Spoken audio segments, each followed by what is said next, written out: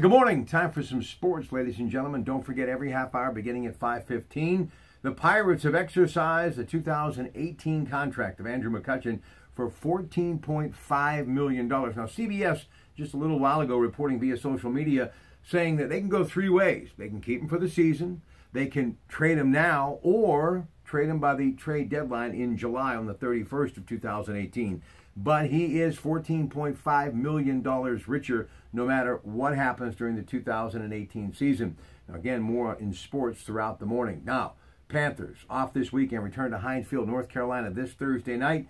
And, of course, you can hear that on 93.7 The Fan. But Penn State coming off that loss against Ohio State in East Lansing today, taking on Michigan State at noon. Coach James Franklin. I feel good with where we're at. We got a real challenge going on the road against a real good opponent.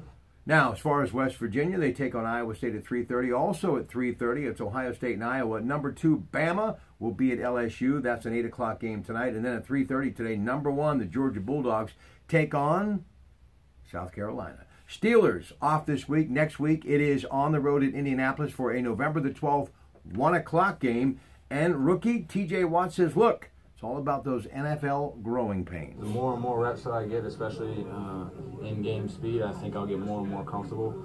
And I feel like I should have had that interception the other night, and I'm getting close on other passes, and I think it's just a matter of time before I start making those plays.